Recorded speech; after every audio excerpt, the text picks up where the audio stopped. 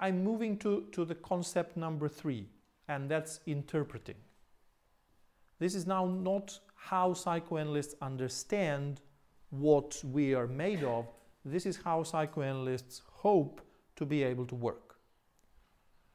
The basic idea is that you cannot be cured by operations or medication or baths or diet or whatever.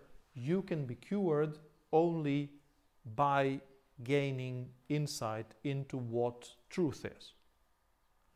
So, as long as you don't know the reasons for your suffering, the suffering will not go away. The way to treat that is to fight against forgetting. Neurotics suffer from the forgetting. Psychoanalytic treatment should help them remember what happened, understand how that influenced their life, and then the problem will disappear. As long as you cannot remember, you will have to repeat. You may divorce, but each time you will marry the same psychological type of person. You may get rid of one addiction, but you will immediately find the next one. You may get rid of one type of symptoms, but immediately other symptoms will appear. There is a distinction, a dichotomy in the world of psychoanalysis between thinking and action. In my opinion, this is overemphasized. But psychoanalysts believe that what should happen in the treatment is that you think and you try to help your client start thinking, but that you should do nothing. You should not be active in any way. You just think and you just say what is the result of your thoughts. The truth, in the case of mental disorders and symptoms, is not something the person can achieve on their own. Otherwise, they wouldn't come for treatment. Otherwise, there wouldn't be a major complaint. The task of the psychoanalyst is to provide this truth to the patient, and then, as a consequence of that, the patient will gain an insight into the unconscious conditions and constellations. The insight is not mere cognitive understanding. It is not like the explanation of a theory, even a theory in psychoanalysis. It is something that is followed by the emotional side of it, which shows you, in a way, not cognitive, maybe not verbal, that this is something important. I have just realized something important. There is something special in this moment of realization. This has led to psychoanalysis for a long time being actually a talking cure, where the importance of words, of interpretations, was extremely high. I believe, again, this is overemphasized for a long period of the development of psychoanalysis, and sometimes even being in silence together or actually doing small things for the client may be as beneficial or more beneficial than the actual words.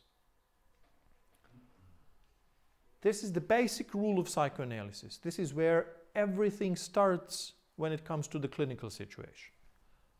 One most important thing that is required of the client is to speak his or her mind. This is the free association idea. So this is one of the formulations that can be varied in different ways. To please say everything that comes through your mind, no matter if it may seem to you irrelevant, embarrassing, or stupid.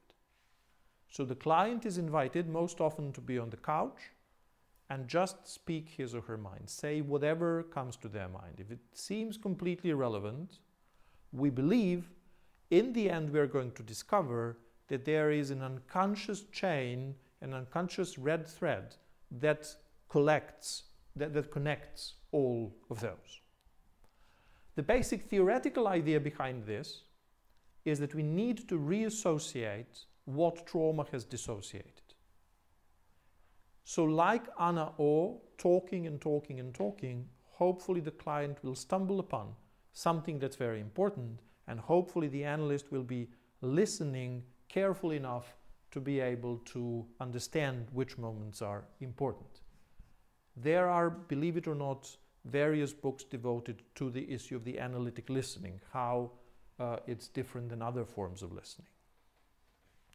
Initially, in the world of psychoanalysis, the basic recommendation was that the analyst should be like a blank screen, mostly silent. One influential psychoanalyst wrote in a book that I think was published in 1949, psychoanalytic treatment starts when the patient realizes not only that the analyst is silent, but that the analyst is going to remain silent.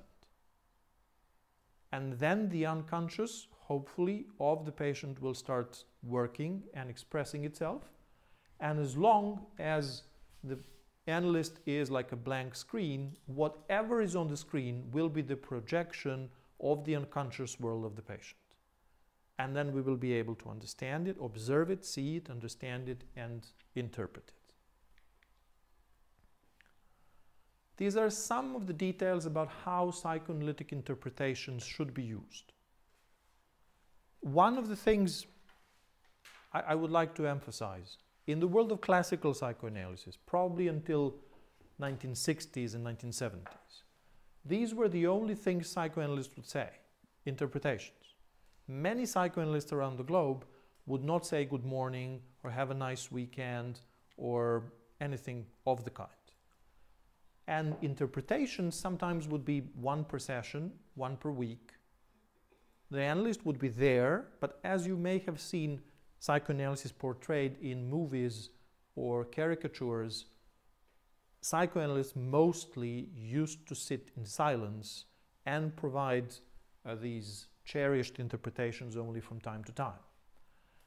Interpretations are what you practice most in your supervisions, especially in your first control case. The art of interpretation, how to find the exact moment when the interpretation should be provided, how to phrase it, and so on, is something you practice for years, and probably even after you finish with your supervisions, you practice it for life. Psychoanalysts have tried to interpret everything. I cannot think of any form of human activity that psychoanalysts did not write at least one paper. So dreams, arts, society, various cultural products, wars and politics on one side, and then consumer society or Facebook and similar things. And then many of the things psychoanalysts see as being opposite to what we believe they are. And in a case that is, in a way, not completely confirmed historically, when Freud was asked, what about his cigars? Because Freud was heavily addicted to cigars. Some claim he smoked 20 of those a day, and these are not cigarettes, but cigars. Freud allegedly said, well, cigars are sometimes, well, a cigar is sometimes just a cigar. And this is, if true, an attitude that I don't like at all, because psychoanalysts analyze everything and everyone, but then when they are supposed to be analyzed, all of a sudden the story is over. And this attitude of self-reflection, I believe, is the most important thing you can gain from psychoanalysis. When it comes to the clinical work, there are two major phenomena interpretations are focused on. One is resistance. Resistance is a phenomenon, maybe in a way you may be all familiar with it, that although you are coming there regularly, you are finding enough time and enough money to be there, come several times per week, travel across the city, and there is a pain in you, you're suffering from something, you would like to improve, there is still something in you that opposes any improvement. The world as you know it now, the pain as you know it now, is something predictable for you. The pain away, you enter the moment of unpredictability. You have no idea what the world will look without these symptoms. So there is some ambivalence in you. You want to feel better, and at the same time you want everything to stay the same. So that's a very important obstacle, a very important barrier psychoanalysts need to work partly with and partly against. So there are various forms of resistance. Sometimes your character may be a resistance. And when faced with something, when confronted with something in a psychoanalytic session, you may say, well, I'm just that kind of a person. So the resistance that you have in you is so familiar, you cannot see it from a distance and try to work on it.